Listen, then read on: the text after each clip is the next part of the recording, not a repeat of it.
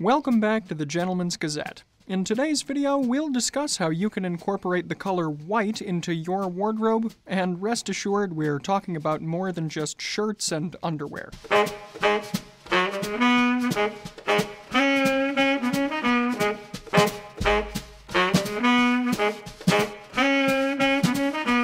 Ironically, white is both one of the most common and one of the least common colors in menswear today. White dress shirts are ubiquitous, and we've already mentioned white undergarments, but white is much less commonly seen today in things like suits, ties, and shoes.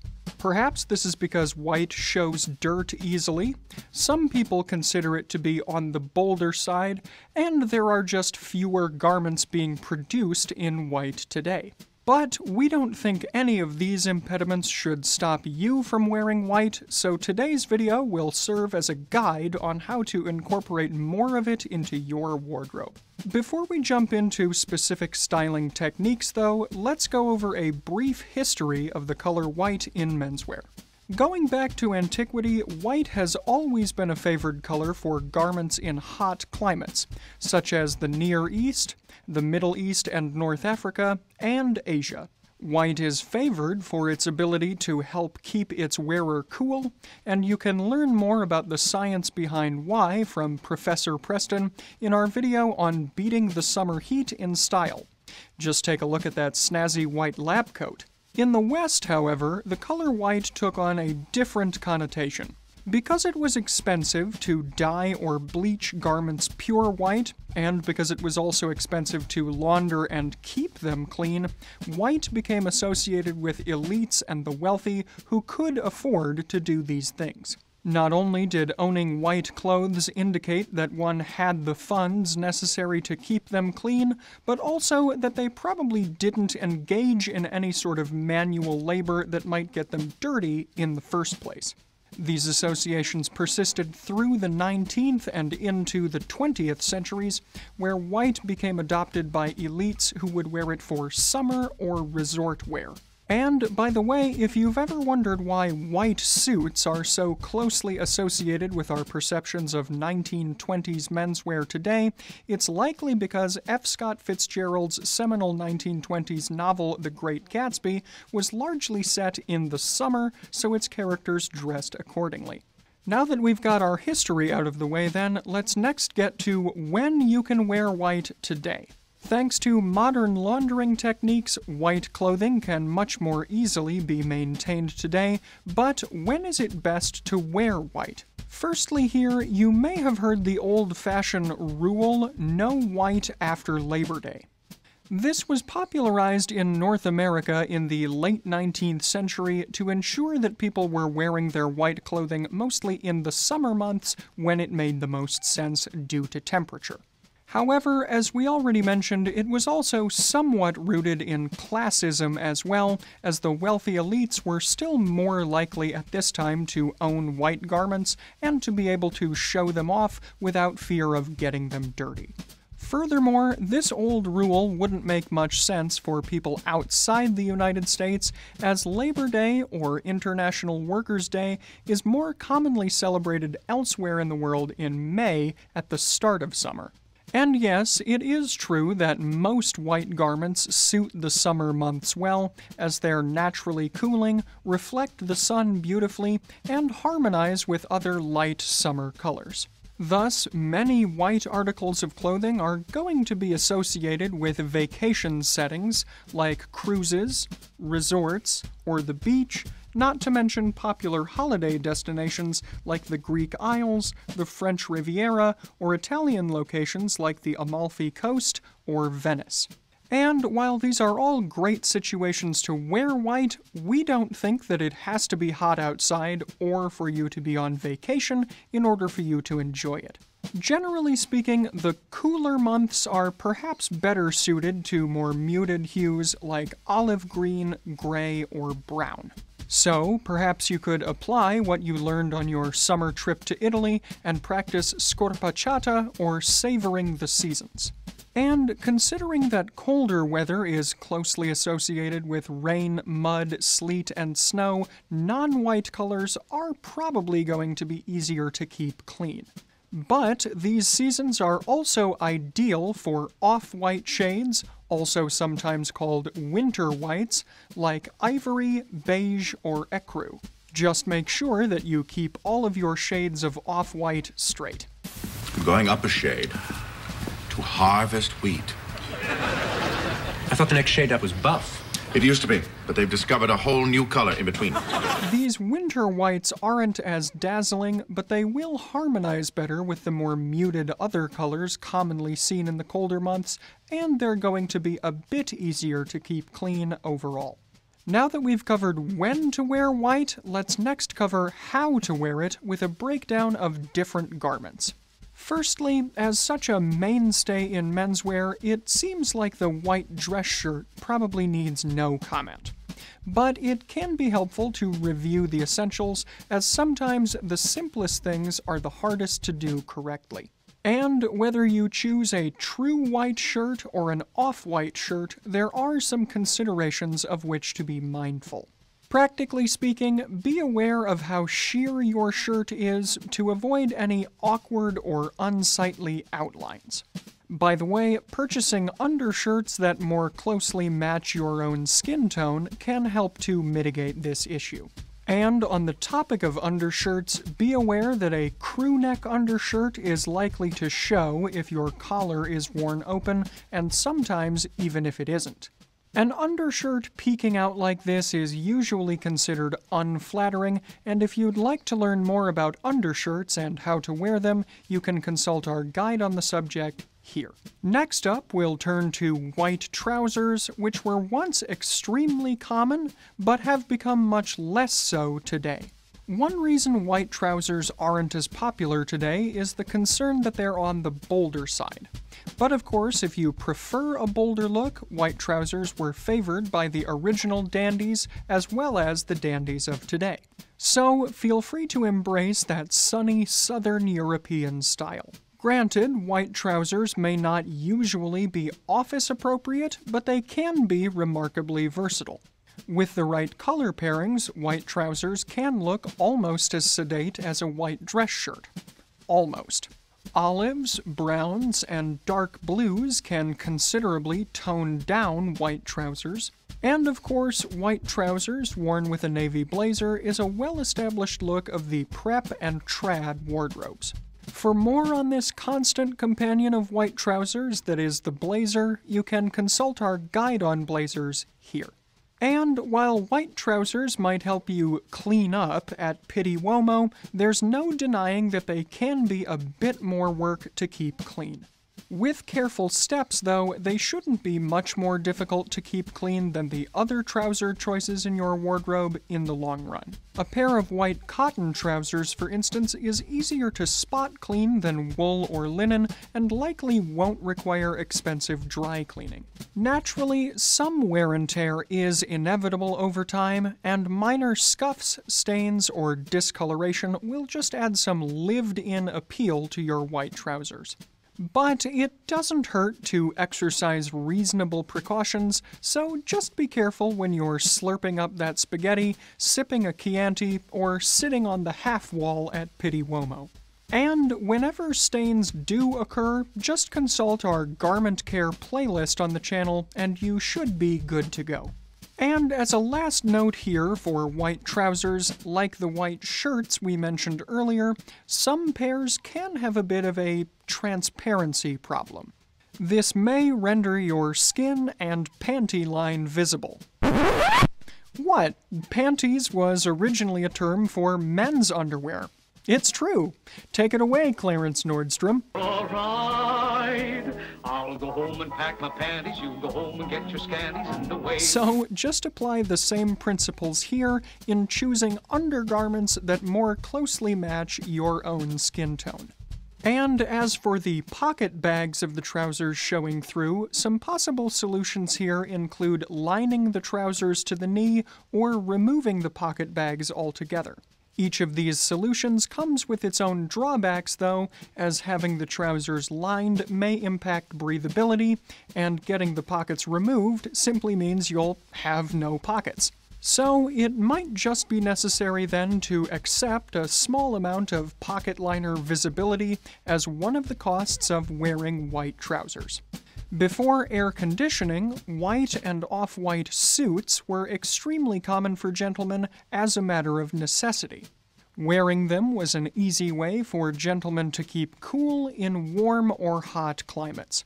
In 20th century media, though, white suits would come to be more associated with showy fictional characters, such as Don Fanucci in The Godfather Part 2, or Don Johnson's character in Miami Vice.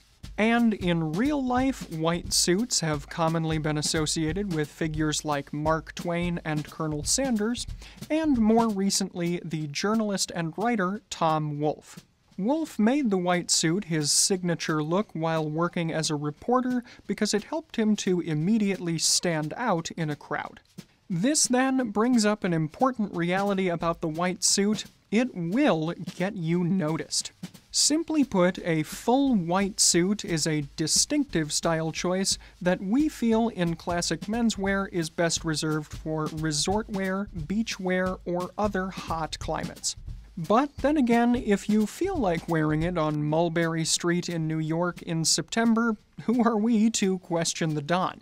Usually then, it should be easier for you to simply pull off a white or off-white sport coat. As a bonus here, a white jacket will allow you to easily show off the colors of your dress shirt. If you're looking for some inspiration, we're big fans of bold striped and checked patterns, as well as pastel colors like blue, yellow, or pink. Do be aware, though, that darker colored shirts can have a very bold effect, and might put some people in mind of John Travolta in Saturday Night Fever. Because of the dyeing process, most linen and wool jackets are going to be an off-white rather than a true white, so you can also wear them with white shirts without producing a jarring effect. To emphasize this distinction and really differentiate your layers then, consider pairing your white jacket with a more unique white shirt. Something with a sheen like Royal Oxford, or something with a subtle pattern or texture in its weave like end-on-end, twill, or even herringbone. One of our writers here at the Gentleman's Gazette lives in the American South and would love to tell you more about how to wear white suits and jackets well, so let us know in the comments if you'd like a video on this subject specifically in the future. Next up here, we'll cover formal wear. Now, the words white and formal together might immediately make you think of the white tie dress code. But fans of a certain MI6 agent are likely going to have a different first association: the white dinner jacket. For many gentlemen, the white, or more precisely ivory, dinner jacket reached its zenith in the Goldfinger film. Since then, it's been favored for tropical weddings, cruises, and any location where the weather is hot and sultry. Of course, a white dinner jacket can be worn in any location, though it is best suited to the warmer months, and indeed, I've worn white dinner jackets for performances as a jazz vocalist in the summer in the past. You're usually going to find shawl collars employed on white dinner jackets because the organic lines harmonize better with the slightly more informal character of events where white dinner jackets are commonly seen. But while it is generally a more semi-formal jacket, it still looks best, in our opinion, with jetted pockets, which is a more formal touch. For material, we would suggest a lightweight, breathable wool to ensure the best possible drape. Linen or cotton can also be good options if you appreciate their texture, but be aware that they're probably going to be more prone to rumpling or wrinkling. You can learn more about white dinner jackets in our dinner jacket guide here, and for a comprehensive look at the black tie and white tie dress codes in general, take a look at our guides on the website here. Next up today, we'll cover white in classic menswear accessories, and we'll start here with the white pocket square, which we believe should be in any gentleman's wardrobe right alongside his white dress shirts. A white pocket square should easily fit into almost any outfit you could put together, and indeed it's so versatile and important that we put together an entire video just on white pocket squares, which you can find here. The white pocket square will add a clean pop of visual interest and will coordinate well with your outfit, especially if you're wearing a white dress shirt as well. This effect can also be achieved with another elegant accessory, the boutonniere. Commonly seen white flowers include the perennially popular white carnation, the splendidly romantic rose, and the elegantly exceptional edelweiss. We've already briefly mentioned the white bow tie that is obviously essential for any white tie ensemble, but white also appears in slightly less formal neckwear as well. To avoid associations with the white tie dress code, though, white neckties and bow ties worn for day wear should employ additional texture or other color detailing. For example, you'll commonly see silk ties with small geometric motifs or other repeating colorful patterns. Neckwear like this can easily be dressed up or down, appearing more formal when paired with dark-toned wool suits, and more casual when paired with lighter colors, especially in linen. When selecting your neckwear, a primary concern will be ensuring that there is enough contrast between your tie and your shirt.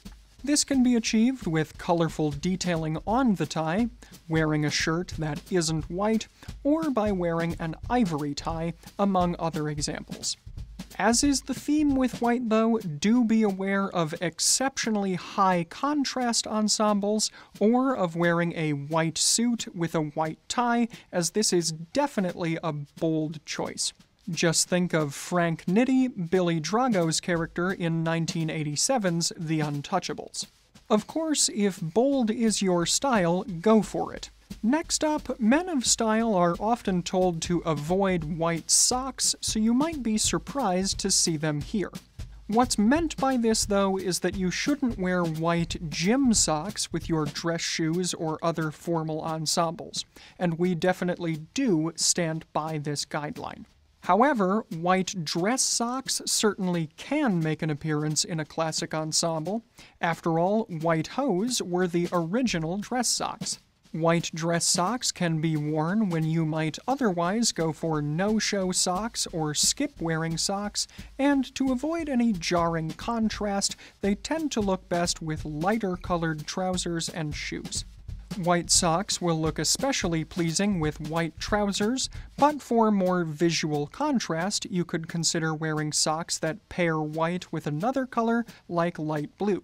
And as with most socks, we would recommend that you buy white dress socks in 100% natural materials and in an over-the-calf style to prevent slippage.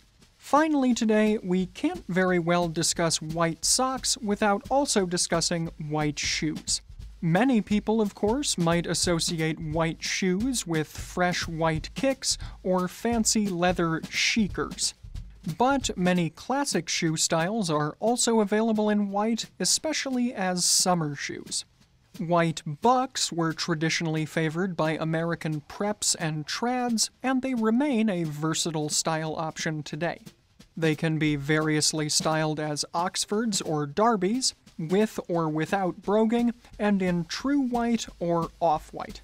And because they're traditionally made from tough white buckskin, any minor scuffs or abrasions will simply add to their character. And as an alternative, two-toned spectator shoes featuring white are a perennial favorite at the Gentleman's Gazette, and you can learn more about them in our video on spectators here. We hope that today's video has inspired you to incorporate white into your outfits in new and interesting ways, and whether it's after Labor Day or not, rest assured that it's all white to wear. By the way, we've also got an article on the website on wearing and pairing off-white specifically, so if you'd like for us to turn that into a video as well, be sure to let us know in the comments below. In today's video, my outfit is incorporating white in various locations. Most notable, of course, are my white trousers, which are from Brooks Brothers. They're made from cotton, and their inner linings are in off-white shades, so they'll be less visible from the outside. My shirt today is also from Brooks Brothers, and it's a Winchester model, meaning that while its body is light blue, its collar and cuffs are in white. Into those cuffs, I've got inserted our yellow gold-plated sterling silver monkey's fist knot cufflinks from Fort Belvedere, which harmonize well with the gold buttons on my navy blazer, a natural complement to my white trousers. My shoes are in a medium to light brown color, and they're wing-tipped derbies featuring a woven leather design to go for a summery feel. My vintage bow tie also happens to be from Brooks Brothers, and it's in a cream, almost yellow shade featuring very small paisleys. And since we had plenty of discussion about undergarments earlier, I can mention both my navy blue suspenders, which harmonize well with my jacket but aren't really meant to be seen, and my true underthings. Both my undershirt, which is in gray, and my underwear themselves in lightish blue are meant to harmonize roughly with my own skin tone and not be easily seen under any of my white garments. My remaining accessories today are all from Fort Belvedere, and they include my socks, which are navy blue with white clock designs to harmonize well with the trousers and the blazer, my boutonniere, which is an edelweiss in off-white with subtle blue tones, and my pocket square, which is in white linen featuring a P monogram. As mentioned, this is a classic summer outfit, and one that would go very well with a straw boater, so I've brought one along today as well. And of course, for all of the Fort Belvedere accessories I'm wearing in today's video, as well as a wide variety of other classic men's accessories, you can take a look at the Fort Belvedere shop here.